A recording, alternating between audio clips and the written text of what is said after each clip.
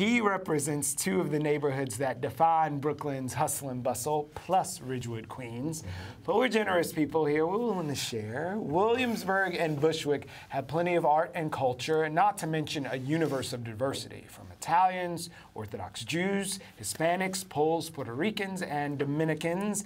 And yes, we know we've left out a lot of proud ethnic groups off that list. But we still love them. Yeah, we do. With all this diversity and flavor comes pressure. Pressure from gentrification, from the melding of all those different cultures, and from the growth. Joining us to talk about the challenges and the opportunities facing District 34 is City Council Member Antonio Reynoso. Welcome back to BK Live. Thank you for having me. Thank you for having me. Love being here. All right. Yes, even though it's freezing cold? It's not that bad. It's not that bad. Maybe if you're here for like 10 minutes, it gets really cold, but it's okay right now. It does level up. Let's get right to it. Yeah. In the last 3 years, you've pushed to secure vital funding for public schools. Yes. You said no student should be cheated of their resources.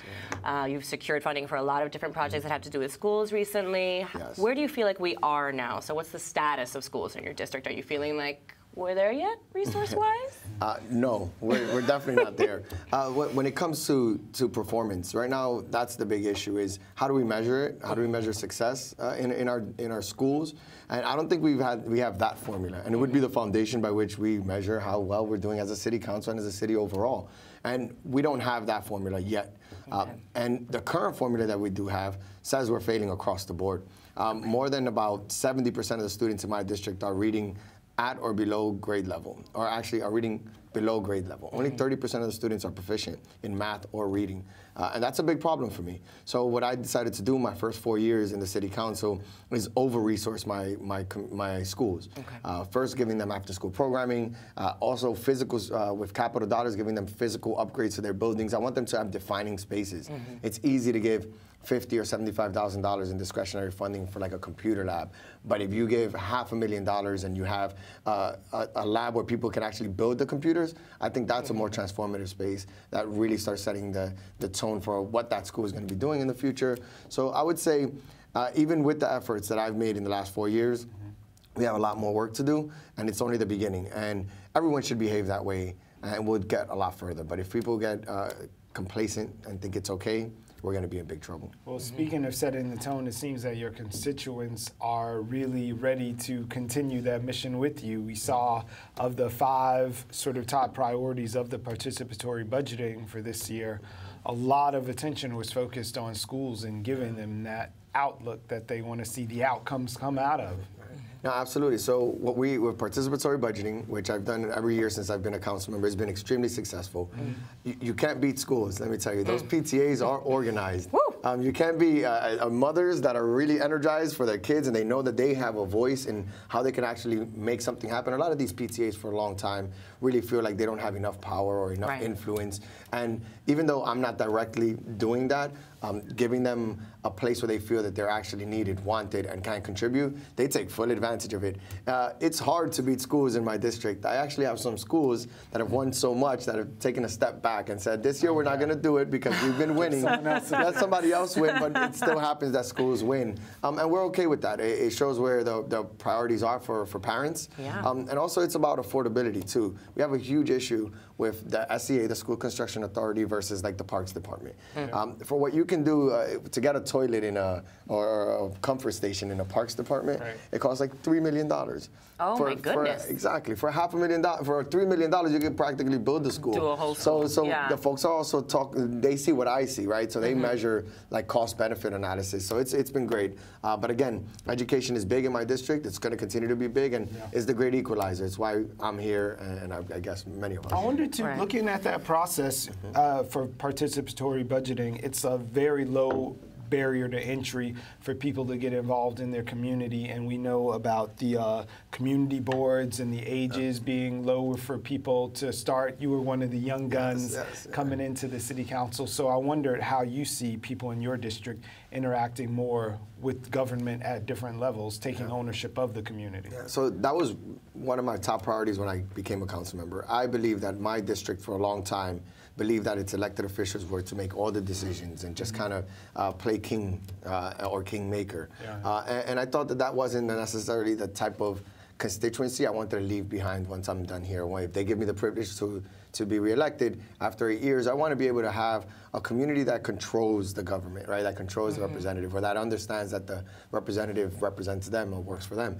And that wasn't happening. So participatory budgeting was one of the ways that I was going to bring like new civic engagement into the community, or introduce it to the community. And it's been great. More people voted in my participatory budgeting than they did for me at my election, right? And that's very important. Which was a lot, by the way. Yes, Yeah, a whole lot. 96%. Yeah. Yeah. Well, I won 96% margin versus like the Republican. Right. But when it came to the Democratic primary, I only won by 59%. And that was a little tougher, right? But so what I would say is I got about 6,000 votes out of the 1,200 because there were other players in it. And 6,400 people voted in participatory budgeting last time. And it speaks to, we are getting a new base of people introduced into the political system.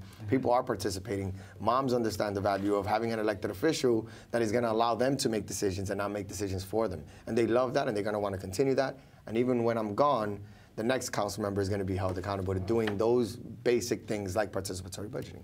And speaking of some of these new members of the community, you're facing in your districts a really hard issue that we're facing in all of Brooklyn, which is gentrification and displacement and rents.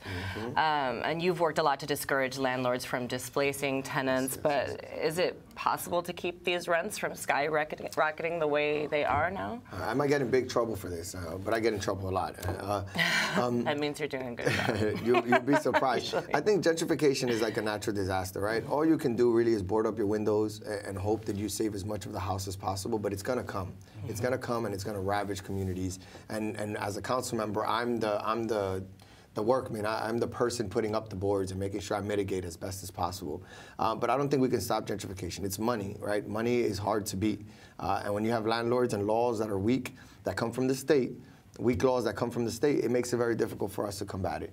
Should we have new rent regulation or standards or laws from the state government, I really feel like we can affect more change, but it's something that you can't fight. So my job is to mitigate, is to make sure that where there are people living in rent-stabilized housing, in project-based Section 8, or affordable housing that's run by non-for-profits, that I give them the resources to maintain those areas at least. And then the folks that are not are in private developments and are getting squeezed out through illegal evictions and something that we call now harassment through construction. They're doing construction in the apartment while you're living in it. So I want to get them free lawyers. I want to get them those resources. I want them to feel comfortable that they can organize. So that's the work that I do there. But the gentrification, it's going to be very hard to beat. So long as this is New York City, so long as that's Williamsburg and that's Bushwick, it's going to happen. So it's about mitigating. So Williamsburg and Bushwick, they continue to develop. We see every incubator, every person under 40 who wants to have a startup, wants to be in your zip code. So what kind of businesses and people would you like to attract to the neighborhood? Because they're coming. What are the needs that the people who have been existing there can benefit from with the new people that are coming? Yeah, so that's very important. And to all the developers out there listening here, all of them say, oh, we're going to bring thousands of jobs to the community. Those jobs that they're talking about are like tech jobs, bio jobs, and like these high education-based jobs that the majority of the people that are unemployed in my district absolutely are not going to qualify for. So you're not bringing in jobs for constituents in my district. I want them to understand that. But what does happen, for example, we have a manufacturer that wants to turn his one-story building into like an 8-story building, and in it he wants to have commercial space so that people can go through like a design process and build a product, then have like 2 or 3 floors of manufacturing space where they can actually build their product, and then on the ground floor have commercial space where they can display and sell their product, and have like this whole thing. And the thing there is that 3 of those floors, for example, or 4 of those floors, including the bottom level, are people that are just high, like technical jobs that they're building a chair that's been designed on the top floor. Those jobs can go to my folks. Or if they want higher jobs that have higher base of education, for example, then I want you to start training my high school students as of now. Freshman year, you should be working with the architecture and design, right? School of Architecture and Design, and giving them money and programming so that when they graduate from college, because they're all going to go to college, in those 8 years, they're one of the first people that are going to have that job. If you're not contributing that way, then it's very difficult. But we have to have diverse jobs, and we don't have that just yet. And I'm working to do that too. And this piecemeal work of just being everywhere at the same time is very difficult. Yeah. But I think I'm going to be able to get it done. So I'm excited. that's true vertical integration in the Yes. building Yeah. and with the education and like literally. Yes. I know. Yeah, make it, it's a system. Yes. Tell us about rezoning Bushwick. Yes. Rezoning Bushwick. So traditionally, rezoning is a process that happens solely by the will of a city council member. We have full control, and we have something called deference in the city council, where if I decide something for my community, it gets voted on across the board. No one can stop it because I know what's best for my community. But I wanted to change that process too. So I started a process that's a lot longer than what I expected it to be. It's been three years. 3 years. But I said, you know what? I'm going to set up a committee of community residents. We invited 70 people that we thought were significant in some way, shape, or form to the first meeting. And then after that, task them to put out feelers. Anyone that wants to join, you're absolutely eligible to join to be a part of the steering committee. If 200 people would have been there, it would have been a 200-person steering committee. But only 70 people ended up showing up, give or take. Of those, we have 40 diehards that have been running the show. Rafael Espinal, the council member that neighbors me, and myself, we are both completely out of the process. They invite us occasionally to go talk to us about what they've been working on, but and they care deeply about our opinions, but they're running the show. They're telling the Department of City Planning that we want this building to be this tall, not that tall. We want this to stay manufacturing. We want more park space. And they're going through that entire process, and DCP is helping them with the technical stuff. It's like, if you want this building to be 6 feet, it needs to be 6 stories, it needs to be a R6B or a R6A. They're translating it for them. And it's been a great job. And also, the city, this is the first time in a rezoning where the city and the community are working together to build a plan so they can get to a good outcome. In other places, like East Harlem, it was the community, only the community did it and then presented it to the mayor, and now there's like back and forth going on there. In other places, I don't want to speak too much to this, but in East New York, some residents felt that they might have been a little left out of that process. And I don't want to speak for that process because I'm in my own process. But this one is really, the community is fully engaged. As of now, if you're hearing this, go on to Facebook, Twitter, the internet. It's a Bushwick Community Plan, and you're absolutely allowed to start engaging even right now. So I just want to keep that up, and it's part of the civic engagement. I want my community to be so powerful, so educated, so informed on all these processes that it doesn't matter who's sitting in this seat. They're going to have full control. The process continues. Absolutely. What do you think people are going to do when the L train shuts down? Oh, man. I'm excited about the L train shutdown. I want to be honest. I think it's a great thing. It speaks to many things that I care about. One, infrastructure.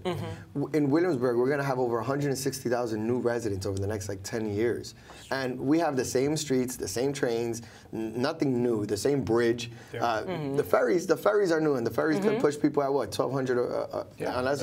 Unless you're putting 100 ferries to run through back and forth to Manhattan, it's not going to work. So I want to see new infrastructure. I want to see the infrastructure we have improved. So I'm glad that they're doing that with the L train.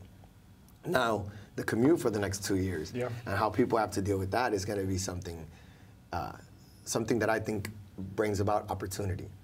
We got to start building streets that speak to the way we're moving around now and not cars. I'm tired of vehicles, congestion, pollution, deaths, right, in the streets, all come because of vehicles. And I want people to be clear that until we don't break that car culture, we're going to keep getting the same crap that we have now.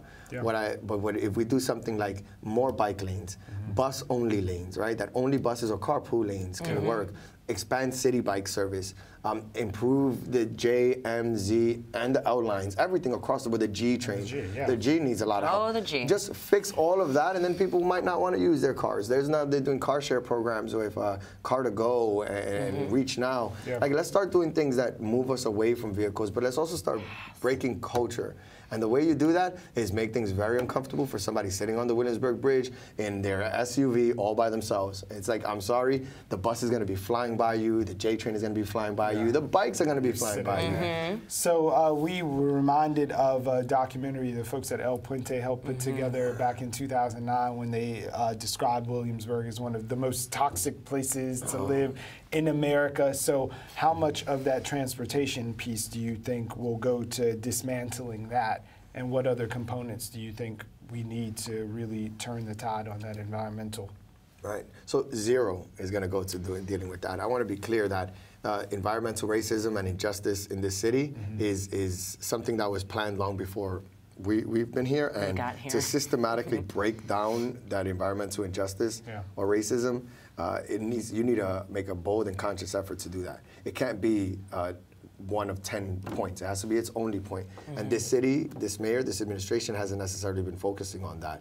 And the state hasn't been focusing on that either. Everything that we get in regards to relief regarding pollution and toxicity comes from just a sidebar. Less cars on the streets, hopefully, means less pollution.